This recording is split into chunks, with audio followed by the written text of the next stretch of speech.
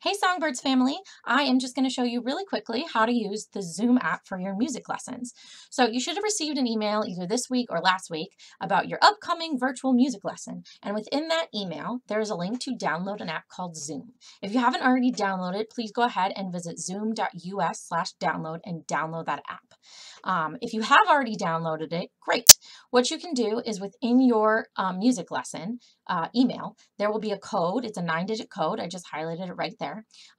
And you can copy and paste that into your Zoom app to get to your music lesson. The other thing you can do is follow the link that was attached. Either one will work. You'll even notice that the last 9 digits right here are the same 9 digits in the code.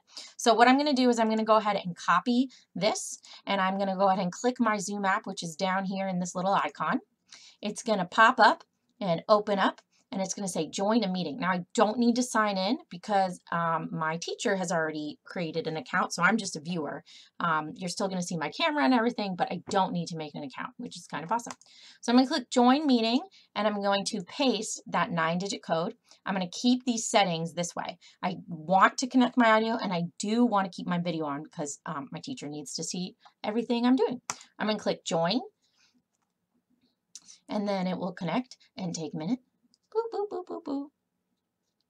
And it's going to ask me if I always want to show a video preview when joining a video. That's totally fine. It doesn't really matter, but you just want to make sure you want to join with video. Okay, now normally a video would show up, but because I'm using the video camera to make this, video, it's not going to show up right now, which is good because I look like a mess. But anyways, what you want to make sure you do is, because this is a music lesson, you have to change your audio settings. So go down here to the bottom corner where the microphone is, click the little arrow button, and then click audio settings. Once you're in audio settings, we don't care about any of this. We want to go all the way down to the corner and click advanced, and then we want to show in meeting option to enable original sound from microphone.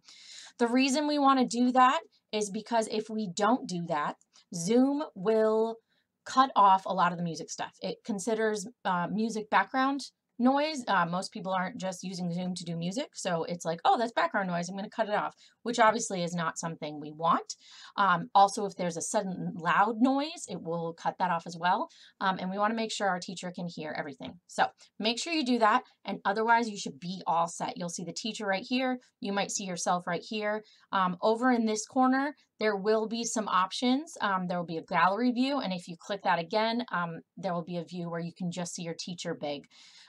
So whichever you prefer is totally fine if you want to see yourself and your teacher or just your teacher, but that's about it.